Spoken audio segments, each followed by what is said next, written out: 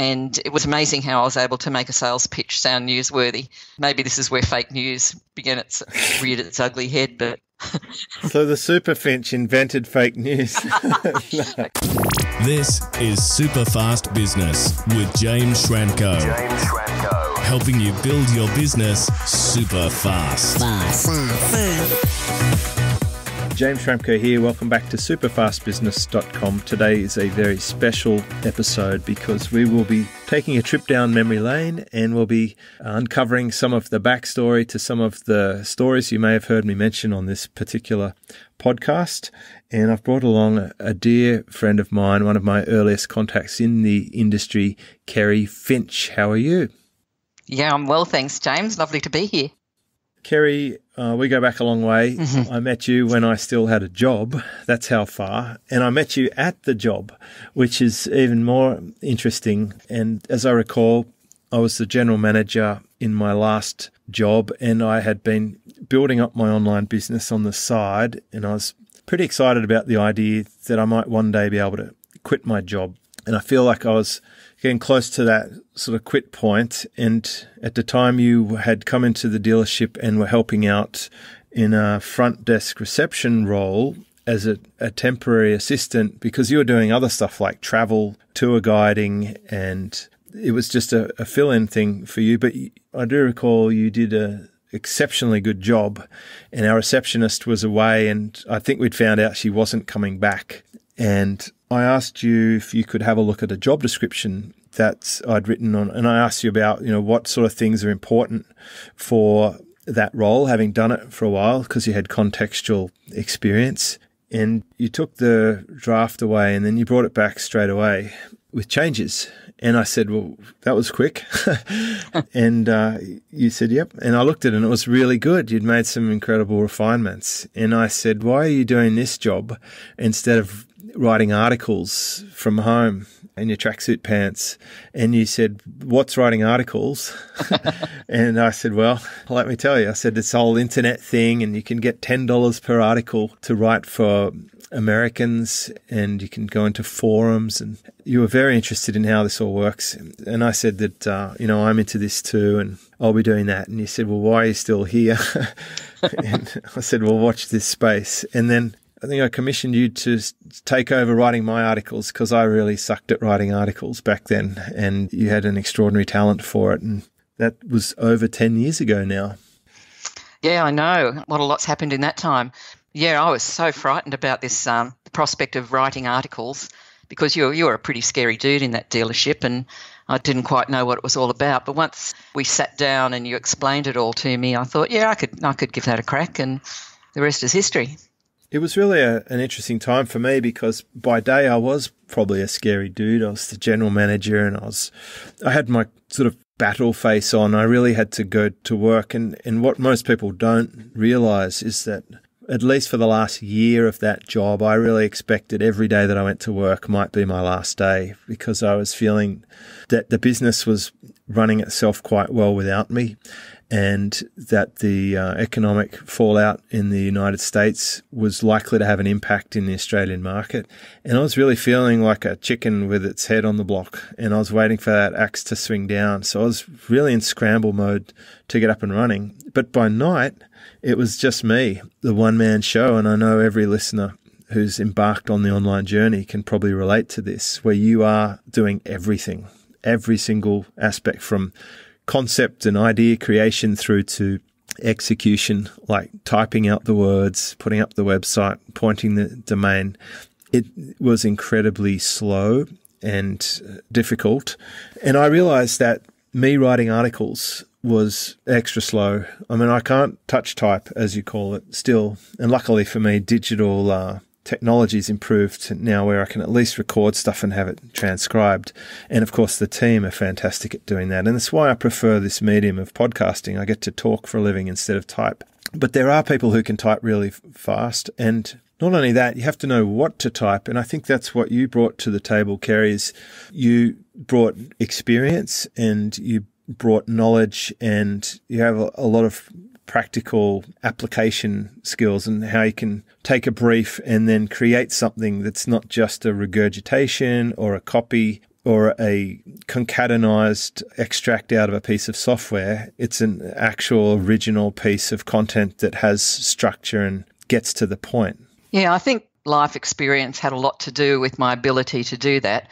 I was 50 at the time and had a lot of job roles. I initially trained as a secretary, but I'd also have a marketing qualification, so I knew about offline marketing as well. So I was able to apply those concepts to what you were teaching me to do, to put articles in the format that was going to be acceptable in the digital marketing world. It'd be sort of interesting today to chat about some of the changes that have happened over the last decade. I think content has still become, it's still a very important pillar of driving a business. I still use content marketing as my primary marketing channel, and we still transcribe our podcasts into text format.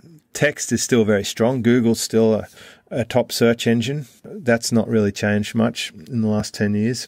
And now with Facebook, some of those long-form content pieces are driving lead magnets and generating activity for people. Are you still seeing people have a demand for the written content? Oh, absolutely.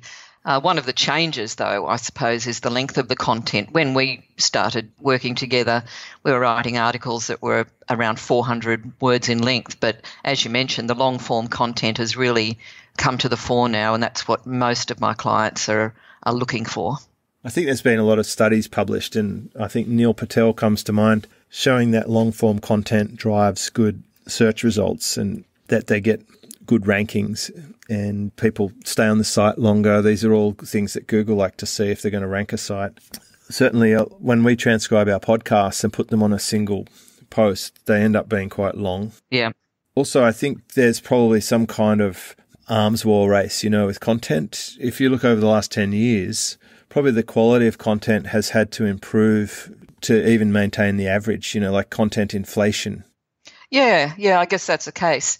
One of the problems, one of the hurdles that I face often, though, is when some of my clients want long-form content, but the topic that they want it written about is so shallow and so targeted. There's, to write a 2,000-word article about something so irrelevant or unsubstantial is really difficult. So I have to then go back to them and say either expand the brief or let me write less, because if there's one thing I hate, it's having to pad out an article in order to reach a word count. So they usually give you a topic or a draft or phrases or the open invitation to research? Well, I've got a fairly detailed brief that I'll ask my clients to complete at the beginning of a project, and that will include things like an avatar for their ideal client or just a description of their ideal client, who their competitors are, where their authority sites might be that I could reference. If they want to give me keywords, by all means they can do that. But I asked them for quite a bit of information. And over the years, I think I've worked out what I need in order to deliver to the specification. Nice. So we went through quite a few phases. I remember in the very beginning, it was as many 400-word articles as we could get. I looked up most of them. I think you were the first external contractor that I hired in my business. Yep. And the other one was the help desk. So those two things were critical maneuvers for me because I had someone else creating the content and someone else looking after the support requests, which in my case was people claiming a bonus because that was my primary strategy. But the way that I worked out that it was okay to do that was I was working out what's my return on investment. I think I was ordering articles 10 at a time. Yep. And lots of those 10 packs. Yep. And then I would publish them, sites like eZine articles and on my own website and a few other social media properties that were popular back then. And hopefully the traffic from that would cause enough affiliate sales to pay back the articles. And it didn't always come immediately. So I had to invest in the articles up front. And then I had to hope that they paid for themselves. And I think my theory panned out and it worked well. And for years we had a ton of articles come in. You actually built a whole business around that. You went from a temporary reception role at that front desk in a Mercedes dealership to having Kerry Finch writing.com. And it's been wonderful watching you build that business and have the independence. And you had a sea change as well in that time. And you've stayed close to the community, interacting with when we have our annual events, and I see you at some of the local meetups. It's how do your friends react to what you're doing? Because I'm sure it's still not that common a job, what you're doing. No, it's not common, and certainly not common for somebody of my age. And I know a lot of younger people, when they do hear what I do and how I do it, they're completely gobsmacked that this job exists and that I've created a business out of it. So I've learned to watch their eyes glaze over, my contemporaries, and I know when to stop talking about it when they've lost the plot. So you can only go into so much detail, but I like that. And that's why I guess I love going to the local meetups and to your events, because everybody gets what I'm doing and I get what they're doing. It's just a lovely community to be a part of. It's kind of fun, isn't it? Do you remember when we we used to travel to different countries together, which was awesome because I really valued that support. You were kind of like my team manager. When we would travel to different countries, went to the UK once, and I remember sharing what we do with this big audience. And I think it was like day 2 or 3, they'd been spoken to by every other speaker over that event. And they were kind of glazed over by the time they got to us. Yeah. We were dead last. I think we were second. It was so good. Second last until someone pulled out, right? Yeah, it wasn't quite that. This was in London, and I'd been trying. They gave you a 90-minute slot and you really wanted more, but I couldn't get that for you. But then one of the other speakers pulled out, and I think you were either before lunch or after lunch, I'm not sure, and the speaker that pulled out was on the other side of lunch. So I went to you and said, if I can grab that other spot, do you want it? And I saw your eyes light up and you said, go for it. So we were going to try and get 3 hours on stage with these hundreds of people in the audience. So the organisers weren't all that fussed with it. They said, oh, no, if you break it for lunch, it slows down the momentum. And we said, no, we can do this. We've got something organised. So they agreed. I think this was just the day before. So we went into to action mode, and you changed around your whole presentation, and then we went out shopping for hoodies, which played a vital role because your the image that went with your business at that time was of you with your head down with a hoodie on and so on. So what our plan was for you to do your regular talk about strategies and so on, which can be a bit analytical. But at the halfway point, when we were about to break for lunch, you said that you'd like to help a few people in the audience to apply those principles to their business who'd like to join you for lunch. And everybody put their hand up, and you picked out, I think, 4 or 5 people from the audience. And there was one person in particular, a woman who was very persistent. And you said, okay, well, you can come too, but you can't talk. And she said, oh, okay. And everyone laughed. So these 5 or 6 people, we took them off to a lunchroom that I'd organised and had a flip chart put in there. And you asked them all to explain what their business was and what their challenges were. And you took each of them through the process of what they needed to do to get it on track or take it to another level. It was amazing. So they were happy with that. And then you told them that, okay, after this, when we go back on stage, you're going to have to tell people about this. And they said, oh, okay. So you gave them each a hoodie.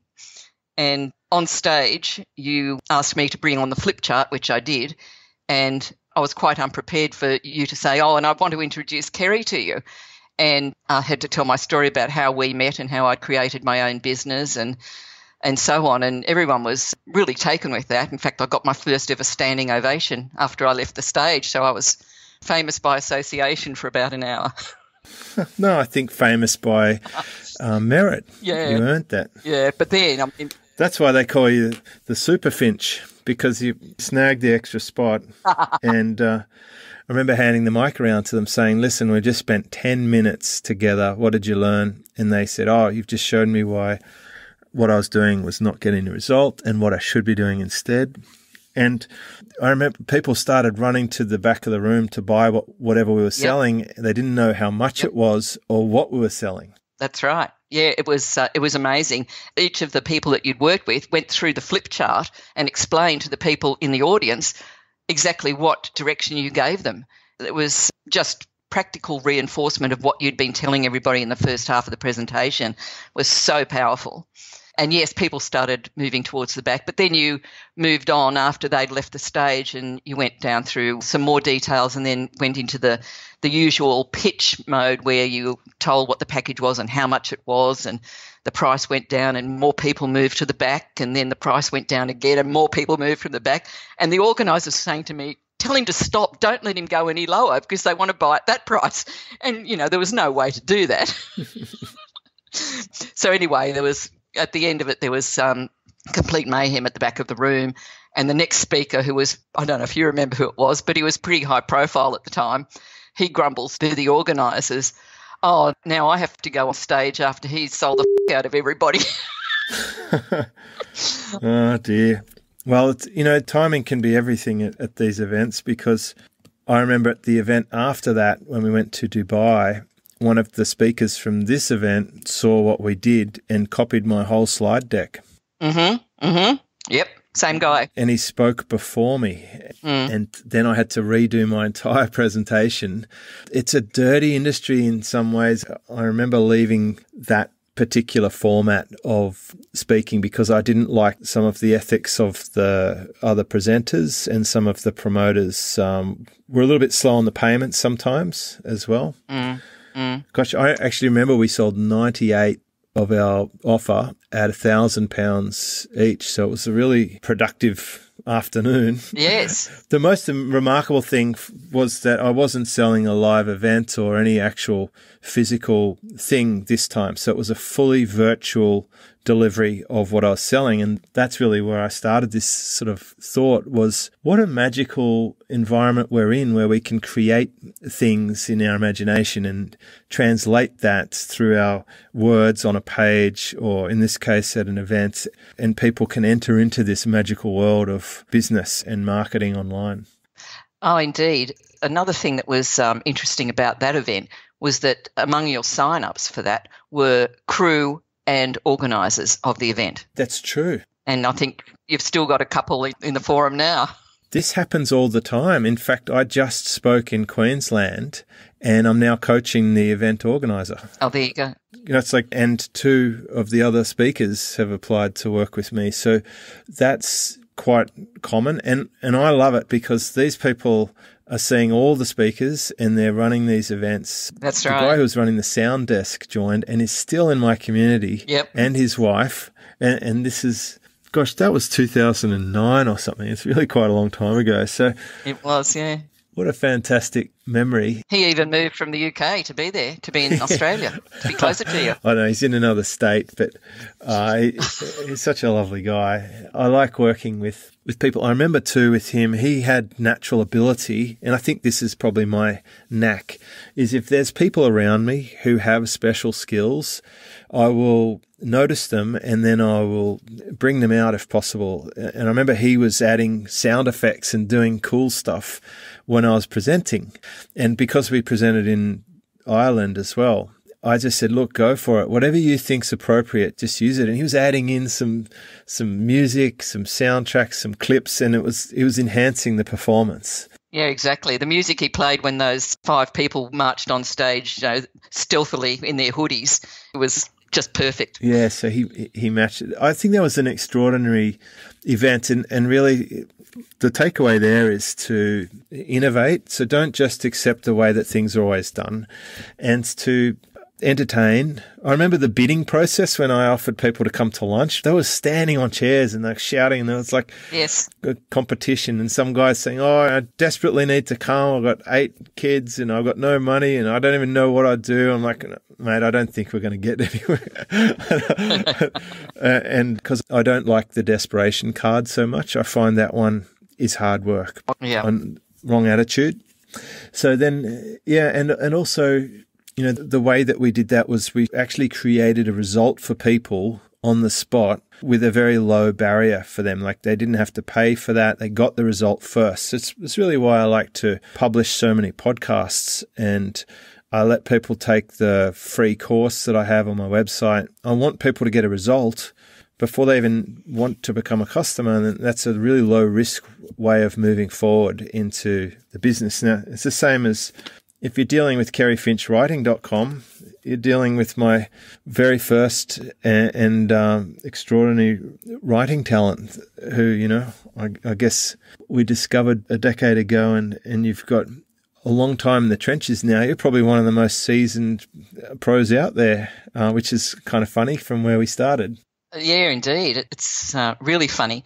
It's so nice, though, to have so many members of your community as my clients, and they've been there for many, many years, probably from when we first started doing the events, and they've stayed with me. And even if, they drop off for 6 months or a year or so, they always come back. I'm always their first choice to come back to, and it's just a lovely, lovely relationship between. I think that's just typical of your forum, your community. Yeah, they're great. I was just looking at the average membership is now over 3 years for our members, which is a testimony to the community, and it's made me think about running another event in April 2019 in Sydney. Yeah, to bring the family together. I'll be there. The band's getting back together. We went through a phase then of doing fairly intensive press releases. There was a time where it was easy wins for search engine results. It was good positioning, and we were able to get great distribution. I'm wondering what sort of changes you've seen since the heydays of press releases. Do you still do them from time to time? I do them, but not in the same way that I did then. I mean, back in those days, press releases had become so popular that they equaled almost half of my writing business. It was phenomenal. I couldn't churn them out or load them to sites like PR Web fast enough. One client had me writing 4 each week. He was so ecstatic with the results. And it was amazing how I was able to make a sales pitch sound newsworthy. Maybe this is where fake news reared its ugly head, but... So the Super Finch invented fake news. No. You said it, not me. No, I think propaganda's been around well before the internet.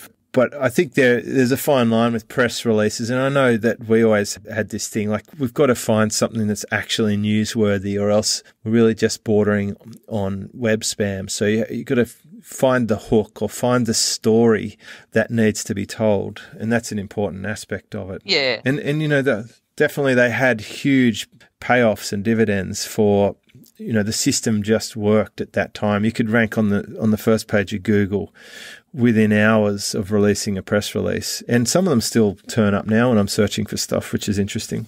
Very interesting, yeah.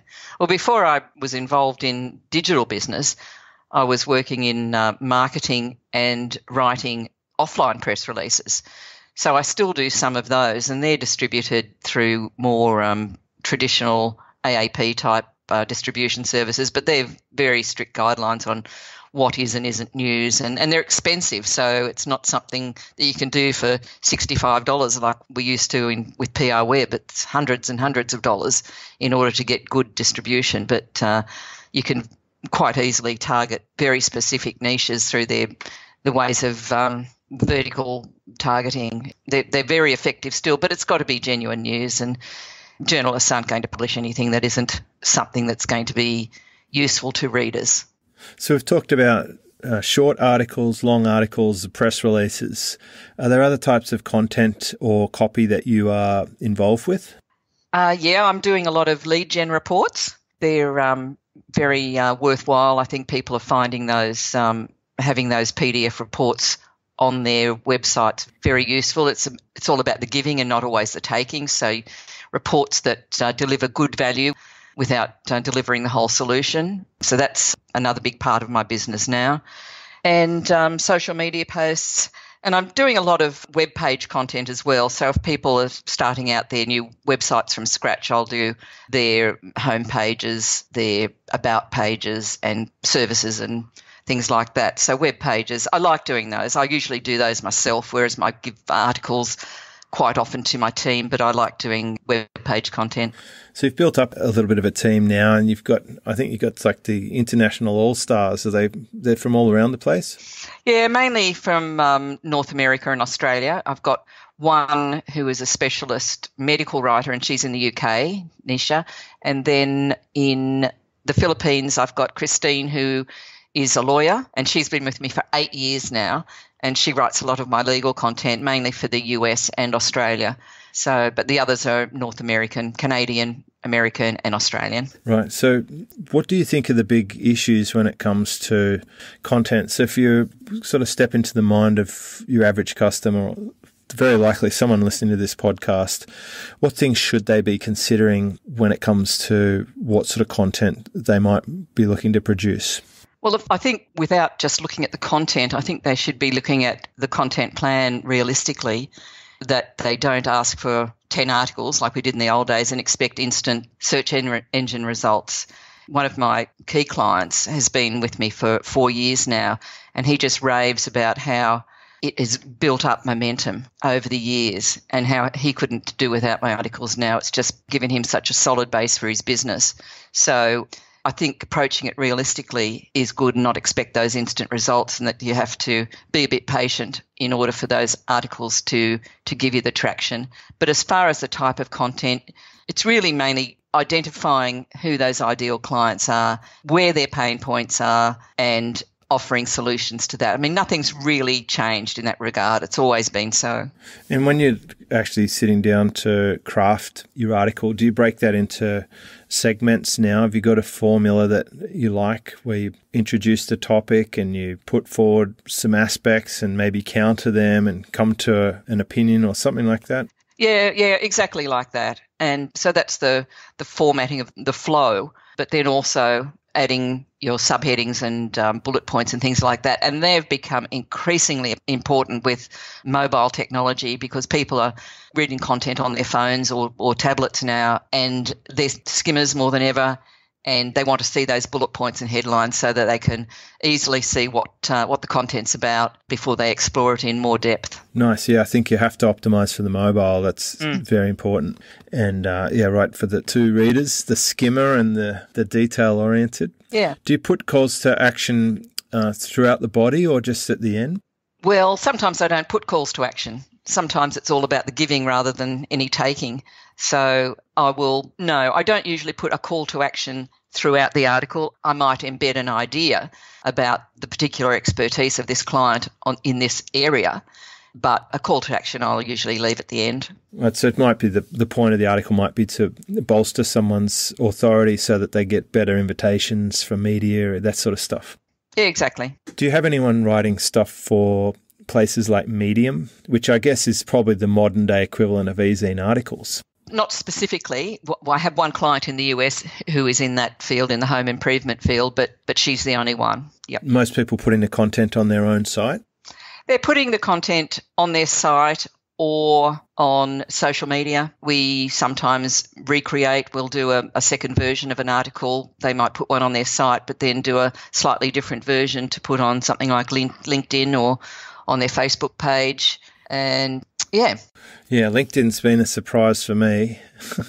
Seems to like videos too. And I guess if you have that sort of content, it's easy to write around it where you can summarize or highlight, timeline, or curate what's in the video. Yeah, that's right. Yeah. I know you didn't love LinkedIn at the start. But I see you. I didn't like it up until a few months ago, really. Okay. And it was a community member of ours, Julie, was telling me how I might be able to use it better. And I gave it a shot, and it's worked out to be quite effective and a surprise. So there you go.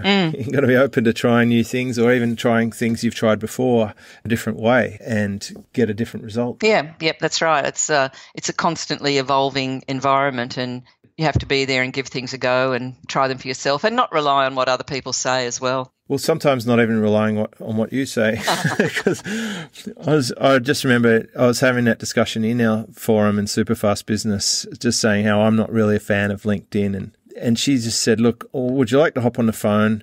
And I'll just share with you a few different ways that you can, make it work for you better." And I did that, and it worked better. So apparently it's more important to get profile views with LinkedIn than it is for most other metrics that you might look at. Mm-hmm. And if you can bolster that, then you really want to beef up your profile page, because that's what they're looking at. And it's from there that you can have people take that call to action. And I found that videos there, some of them are getting watched 50 times more than when I put them on Facebook or YouTube. So, Wow. That was the surprise. Yeah, that's interesting, yeah. Yep. I should point out that it was Julie Mason who helped me. She'd probably be thrilled to know that I've given her a shout out. Maybe I have her come and talk about LinkedIn in more details. But when you repurpose it for different places, what sort of things are you taking into account? I think the different audiences, because all of those platforms have different audiences and you have to tweak it accordingly. Yeah. Because LinkedIn is B2B, whereas Facebook or your website might be B2C clients. So, yeah. Yeah, having a different conversation. Yeah. Yeah, that makes sense.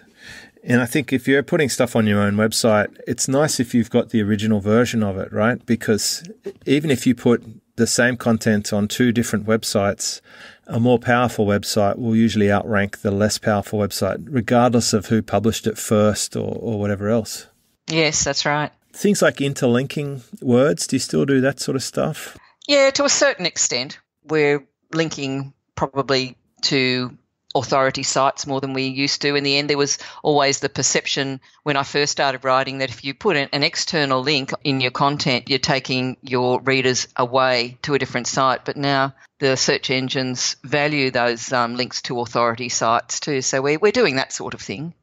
Yeah, I know. Even, I guess, if you're an old SEO head like us, you can't help it. I remember my last guest that I recorded on the podcast before this one with Josh Marsden. I remember he was rattling off the tools that he works with. And I was just thinking while he was talking about those tools, how nice it will be when Google comes along to that transcription and they hear about Infusionsoft and ClickFunnels. Every time we mention a word and it gets transcribed, that's putting the content that our audience are searching for. So it makes sense. I just did it then too. I couldn't help myself.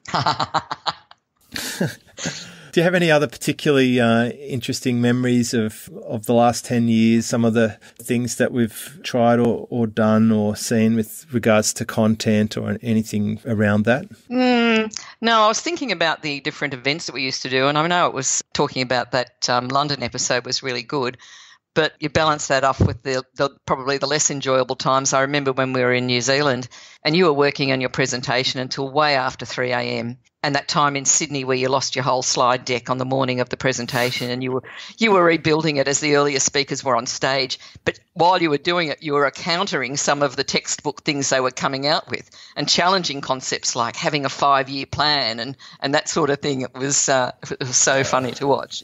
You just took apart. Yeah. Oh, I'm such a contrarian.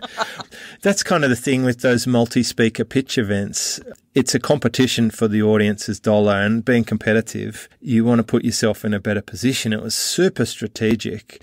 These days when I speak at content events, which is primarily what I do, is I will sit in the room and I'll support the other speakers' things that I agree with. So I guess I'm softening up a little bit in my old age, Kerry. Oh, you are. You are. Also, that New Zealand event, that's where I met the original SEO contractors who I ended up building a business around that then we brought in-house and turned into something quite significant.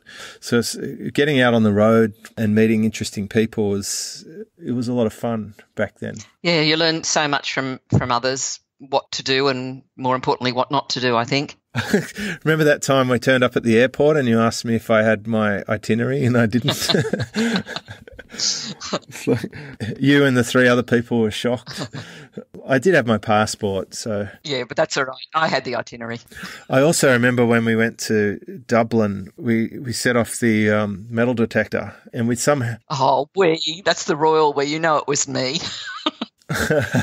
Okay, I'm just being polite, but somehow he made it from Sydney to London all the way to the third airport. They found, was it a knife or something or a nail file? And it was a pair of scissors. Scissors, right, scissors. Yeah. But that was kind of fun. But they couldn't find it. They could see it on the X-ray machine, but we took everything out of my bag and we still couldn't find them. And we realised that they'd actually worked their way, they'd cut their way through the lining of my bag and were sitting in there. So, that was just par for the course. But you're right. We made it from out of Sydney to London, to Dublin, and we were on our way back from Dublin to London before it had actually set off any alarm. So that's a bit scary. Yeah, that's crazy stuff. So, it's funny, like people look at my lifestyle now and the idea of working less, making more, and surfing and stuff. But I did put in the effort. I really did, with those all-nighters and slide builds and traveling and building audience, just earning that the hard way. But I think there's easier ways to do it now, and that's really why I was excited to put together a book and talk about how you might just sort of jump some of those steps. And it's like now, instead of having to figure out how to type articles or whatever, you just hook into an existing established service provider and just get it done. That's really the first big power move of my entire business, was going from just me to me and Kerry, and having that, turning on the turbo. And that's when the affiliate commissions started to accelerate, when I was speeding up the amount of content that I could produce and put into the market. And if I look back at it, I think we had an advantage then, because our content was significantly better than everyone else's content. Yeah. Because they were just spewing stuff out at the time. Ordinary, normal people were writing the articles, and you were a pro. And then you've figured out what works, and you keep doing that. So it's been a really exciting ride. Yeah, it's been a great journey. Yeah. I love the quote in your 10 Years podcast, and you said you can change almost every aspect of your life in a decade. And I know that's true for me, and I know it's true for you. Yeah, I think you could probably even do it twice in a decade. Yeah. I'm being conservative, but it's absolutely, I think about that day when you and I were sitting in my office when I had a job and I was on a salary and you were a temp, and we've both built our businesses out over that last 10 years and done something significant. And it's a great celebration. Really look forward to. I know you've spoken at my event and we've chatted a few times here and there, but it's really nice to look back and see how we got here and also what's changed. And I guess it's probably fitting to see, where do you think things are going?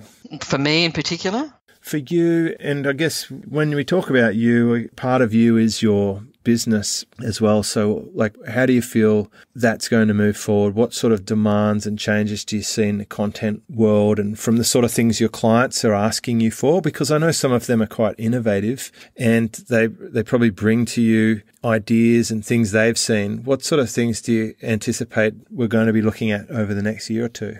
Yeah, interesting. I think they're all so very different, and they're all tackling things in different ways. So I tend to just roll with what they're doing, and I guess that's probably the route I've chosen, is to not explore any of those innovations, but to write according to the directions of them, understanding that more often than not they are the experts. But there are some things that I find that, it's not really speaking to your point, but there are things that I find a little bit difficult to overcome, and often it's the perception that, I suppose I'll talk about law firms. It's law firms that I can find quite challenging, because and I do work for a lot of them, over 40 in the past, and it's the language they use. It's like they're speaking to impress their colleagues and their competitors. They're not speaking to their audience, as we've already touched on before. And I think that's what marketers and businesses really need to focus on in the future, is to just understand who their audience is. Oh, you made me smile big time. I remember a lawyer client that I had, and we were ranked at the top for SEO, and we had fantastic traffic. All the leads were converting. We were just smashing it. And then remarketing came out, and I asked them to get from their creative agency some banners in these particular sizes so we can run remarketing. I explained to them what it was. They were like pretty blown away that, this whole concept. This is probably 6 years ago or whenever. And they came back and they said, we've also signed up with the agency for a new website. And I'm like, how much is that? And they said like $25,000. And they hired an actor from a well-known radio show here, and they had this video thing. So they scrapped the amazing site that we had, and they had this full-page video guy just walking in and saying, hi, welcome to blah, blah, blah, legal. Right. It's like he's got, it's like exactly what you said. He was like they were trying to impress other solicitors, not their target audience. And the thing dropped like a rock out of Google. It stopped converting, and they had an emergency board meeting, and they called me from the group call, and they said, can you please, by the way, I fired them for that. I said, I can't work with you guys because you got no idea what you're doing. And they begged me to come back and save them. And I reinstalled the old site, and we went straight back up the top of Google. It was like a $25,000 lesson in what not to do. My God, yeah. They got hoodwinked by some fancy agency. They just got it so wrong. It was really fascinating. That's when I knew our street smart, direct response, internet marketing background tuned us into what works. Yeah, sometimes it's just sticking to your core principles and forgetting about all the flashy whiz-bang lights flashing stuff, and just go back to basics to a lot of extent. And that's where I find the people often let written content in particular slide when they get distracted by other clever bells and whistles type things. And as you know, you're still doing content. I'm still writing content. It's really at the core of every digital marketing campaign. And when people let it go, it's really hard to claw back.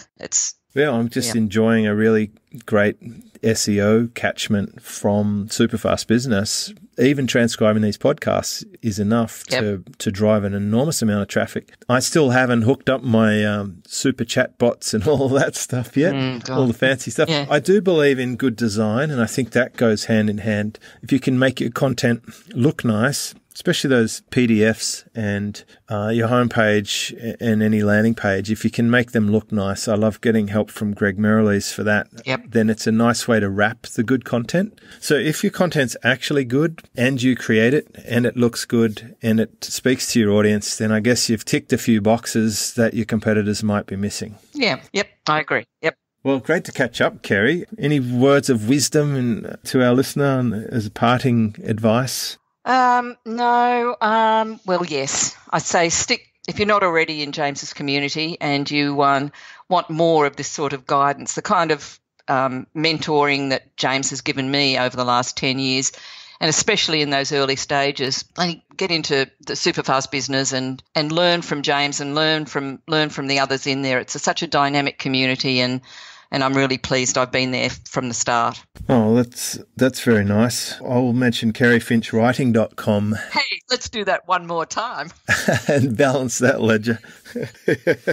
Yeah, if you want to get some good content from the very first person that I worked with content, then I recommend you head over there and get some help from Kerry. So, Kerry, wonderful to chat, and be good to catch up at least. Hey, I'll see you next April. At the latest in another 10 years and see what's happening then. Thanks, James. Bye. Yeah, see you then first. Bye-bye. Discover how to build your business super fast.